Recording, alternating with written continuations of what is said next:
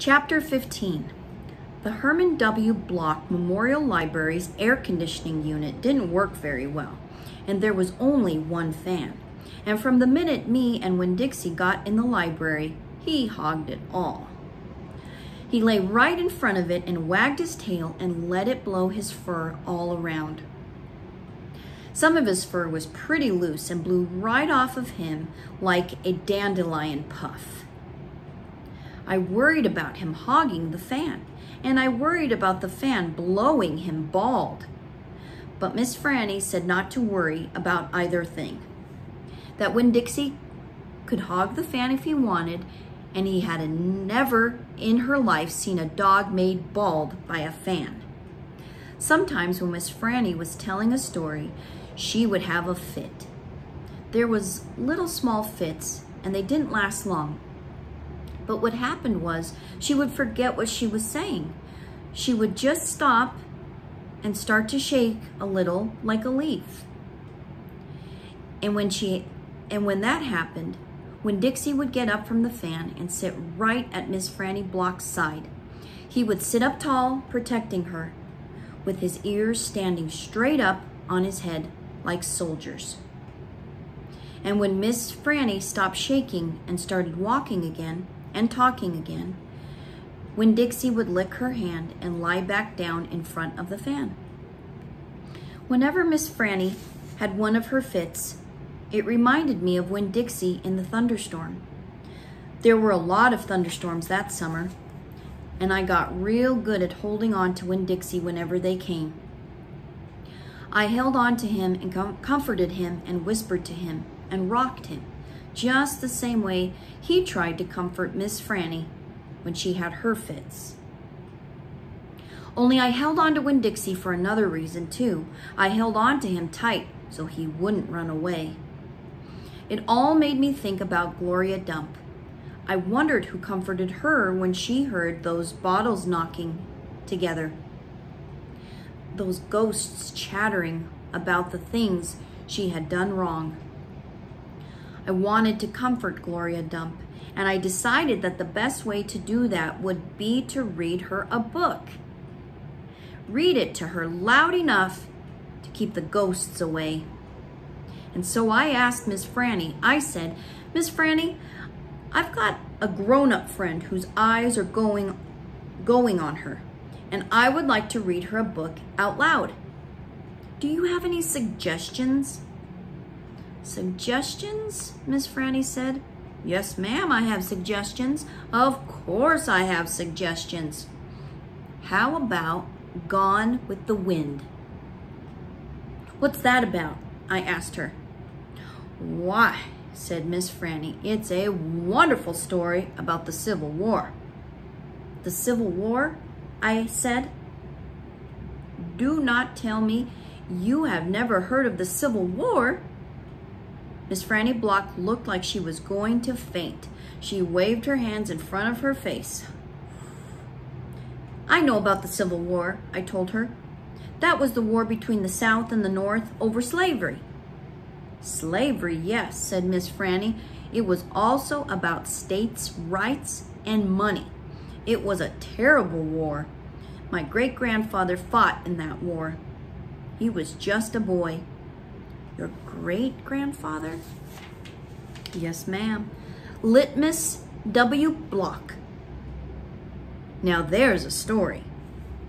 Winn-Dixie yawned real big and lay down on his side with a thump and a sigh. I swear he knew that phrase, "Now there's a story." And he knew it meant we weren't going anywhere real soon. "Go ahead and tell it to me, Miss Franny," I said, and I sat down cross-legged next to Winn-Dixie. I pushed him and tried to get him to share the fan, but he pretended he was asleep, and he wouldn't move. I was all settled in and ready for a good story when the door banged and pinch-faced Amanda Wilkinson came in. Winn-Dixie sat up and stared at her.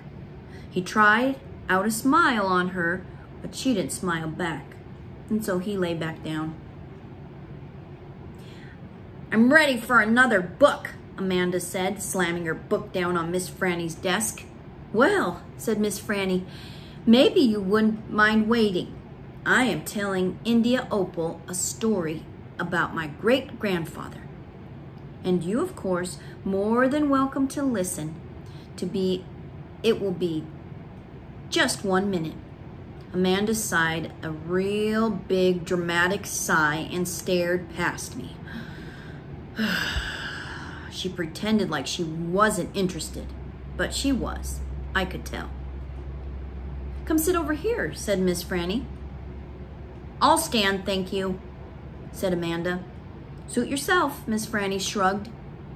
Now, where was I? Oh yes, Litmus W. Block. Chapter 16. Litmus W. Block was just a boy when the firing on Fort Sumter occurred, Miss Franny Block said as she started in on her story. Fort Sumter? I asked. It was the firing on Fort Sumter that started the war, said Amanda. Okay, I said. I shrugged. Well, Litmus was 14 years old. He was strong and big, but he was still just a boy. His daddy, Artley W. Block, had already enlisted, and Litmus told his mama that he could not stand by and let the South get beat. And so he went to fight too. Miss Franny looked around the library and then she whispered, Men and boys always want to fight. They are always looking for a reason to go to war. It is the saddest thing. They have this abiding notion that war is fun, and no history lesson will convince them differently. Anyway, Litmus went and enlisted. He lied about his age. Yes, ma'am. Like I said, he was a big boy, and the army took him, and Litmus went off to war just like that. Left behind his mother and his 3 sisters. He went off to be a hero. But he soon found out the truth. Miss Franny closed her eyes and shook her head. What truth? I asked her. Why, that war is hell. Miss Franny said that with her eyes closed. Pure hell. Hell is a cuss word, said Amanda. I stole a look at her. Her face was all pinched up and even more than usual. War, said Miss Franny with her eyes still closed, should be a cuss word too. She shook her head and opened her eyes. She pointed at me and then she pointed at Amanda.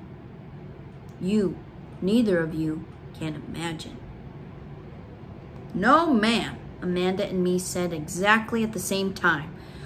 We looked real quick at each other and then back at Miss Franny.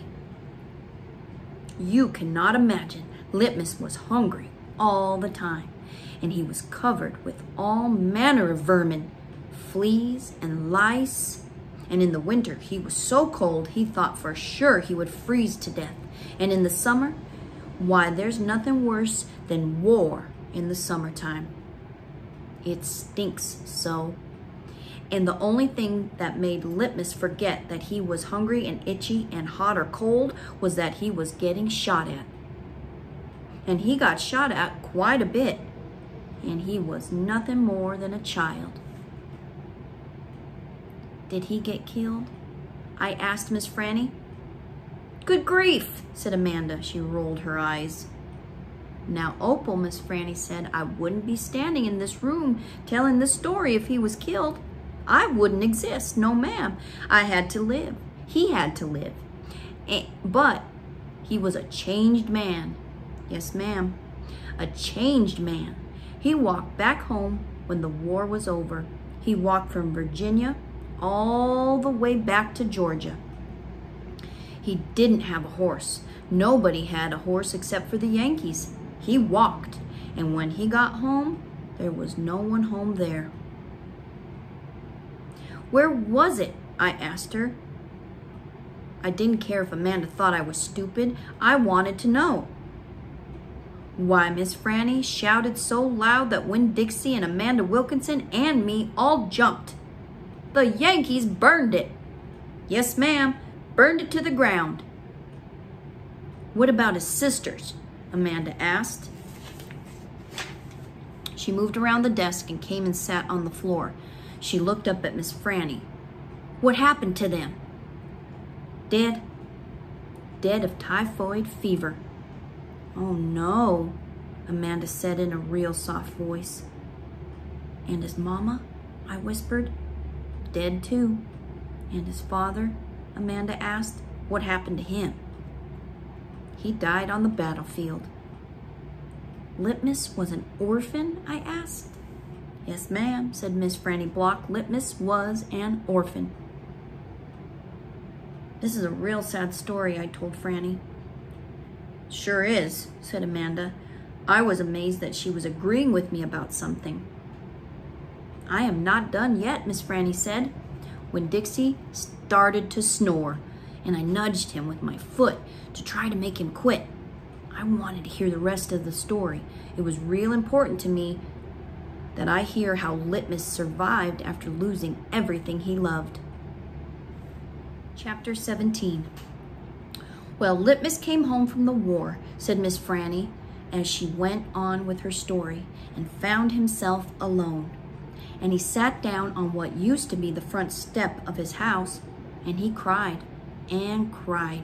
He cried just like a baby. He missed his mama, and he missed his daddy, and he missed his sisters, and he missed the boy he used to be. When he finally finished crying, he had the strangest sensation. He felt like he wanted something sweet. He wanted a piece of candy. He hadn't had a piece of candy in years. And it was right then that he made a decision. Yes, ma'am, Litmus W. Block figured the world was a sorry affair and that it had enough ugly things in it. And what he was going to do was concentrate on putting something sweet in it. He got up and he started walking. He walked all the way to Florida. And the whole time he was walking, he was planning. Planning what? I asked. Why, planning the candy factory. Did he build it? I asked. Of course he did. It's still standing out on Fairville Road. That old building? Said Amanda. That big spooky one? It's not spooky, said Miss Franny. It was the birthplace of my family fortune. It was there that my great-grandfather manufactured the Litmus lozenge, a candy that was famous around the world. I've never heard of it, said Amanda. Me either, I said. Well, said Miss Franny, they aren't made anymore. The world, it seems, lost its appetite for Litmus lozenges, but I still happen to have a few. She opened the top drawer of her desk. It was full of candy. Would you care for a Litmus lozenge? She asked Amanda and me. Yes, please, said Amanda. Sure, I said. Can Winn-Dixie have one too? I have never known a dog that cared for hard candy, said Miss Franny. But he is welcome to try one. Miss Franny gave Amanda one Litmus lozenge. Miss Franny gave Amanda one Litmus lozenge and me two. I unwrapped one and held it out to Winn-Dixie. He sat up and sniffed it and wagged his tail and took the candy from between my fingers real gentle. He tried to chew on it, and when that didn't work, he just swallowed the whole thing up in one big gulp. Then he wagged his tail at me and lay back down. I ate my Litmus lozenge slow. It tasted good. It tasted like root beer and strawberry and something else. I didn't have a name for it, something that made me feel kind of sad. I looked over at Amanda. She was sucking on her candy and thinking hard. Do you like it? Miss Franny asked me. Yes, ma'am, I told her. What about you, Amanda? Do you like the Litmus lozenge? Yes, ma'am, she said, but it makes me think of things I feel sad about. I wonder what in the world Amanda Wilkinson had to feel sad about. She wasn't new in town. She had a mama and a daddy. I had seen her with them at church. There's a secret ingredient in there, Miss Franny said. I know it, I told her. I can taste it. What is it? Sorrow, Miss Franny said. Not everybody can taste it. Children especially seem to have a hard time knowing it's there. I taste it, I said. Me too, said Amanda. Well then, Miss Franny said, you've probably both had your share of sadness. I had to move away from Whatley and leave all my friends, I said. That is one sadness I had. And Dunlap and Stevie Dewberry are always picking on me. That's another sadness. And the biggest one, the biggest sadness, is that my mama left me when I was still small. And I can hardly remember her. I keep hoping I'll get to meet her and tell her all my stories. It makes me miss Carson, said Amanda. She sounded like she was going to cry. I have to go. And she got up and almost ran out of the Herman W. Block Memorial Library. Who's Carson? I asked Miss Franny. She shook her head. Sorrow, she said. It is a sorrow-filled world. But how do you put that in a piece of candy? I asked her. How do you get the taste in there? That's the secret, she said. That's why Litmus made a fortune. He manufactured a piece of candy that tasted sweet and sad at the same time. Can I have a piece to take to my friend Gloria Dump and another one to take to Otis down at Gertrude's Pets, and one for the preacher and one for Sweetie Pie too? You may have as many as you want, said Miss Franny. So I stuffed my pockets full of Litmus lozenges, and I thanked Miss Franny for her story, and I checked out Gone with the Wind, which was a very big book. And I told Winn-Dixie to get up, and the two of us left and went over to Gloria Dump's. I rode right past the Dewberry's house. Dunlap and Stevie were playing football in the front yard, and I was just getting ready to stick my tongue out at them. But then I thought about what Miss Franny said about war being hell. And I thought about what Gloria Dump said about not judging them too hard. And so I just waved instead. They stood and stared at me. But when I was almost all the way past, I saw Dunlap put his hand up in the air and wave back. Hey, he hollered. Hey, Opal! I waved harder, and I thought about Amanda Wilkinson and how it was neat that she liked a good story the same way I did. And I wondered again, who was Carson? I have heard him mentioned a time or two, said Gloria, nodding her head and sucking on the Litmus lozenge. It's going to take us a long time to read this book, I told her. There are 1,037 pages. Woo-wee, said Gloria. She leaned back in her chair and crossed her legs on her stomach. Crossed her hands on her stomach. We'd best get started then. And so I read the first chapter of Gone with the Wind out loud to Gloria Dump. I read it loud enough to keep her ghosts away, and Gloria listened to it good. And when I was done, she said it was the best surprise she had ever had, and she couldn't wait to hear chapter 2. That night, I gave the preacher his Litmus lozenge right before he kissed me goodnight. What's this? He said. It's some candy that Miss Franny's great-grandfather invented. It's called a Litmus lozenge. The preacher unwrapped it and put it in his mouth, and after a minute, he started rubbing his nose and nodding his head. Do you like it? I asked him. It has a peculiar flavor. Root beer, I said. Something else. Strawberry?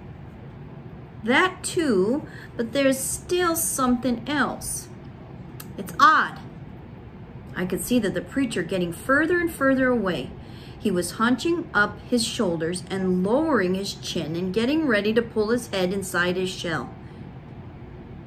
It almost tastes like melancholy, he said. Melancholy? What's that? Sad, said the preacher. He rubbed his nose some more. Makes me think of your mother. Winn-Dixie sniffed at the candy wrapper in the preacher's hand. It tastes sad, he said, and sighed. Must be a bad batch. No, I told him. I sat up in bed. That's the way it's supposed to taste. Litmus came back from the war, and his whole family was dead.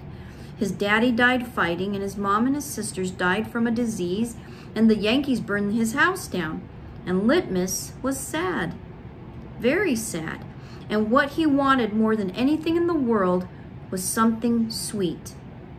So he built a candy factory and made Litmus lozenges, and he put all the sad he was feeling into the candy. My goodness, said the preacher. Winn-Dixie snuffed the candy wrapper out of the preacher's hand and started chewing it. Give me that, I said to Winn-Dixie, but he wouldn't give it up. I had to reach inside his mouth and pull it out. You can't eat candy wrappers, I told him. The preacher cleared his throat.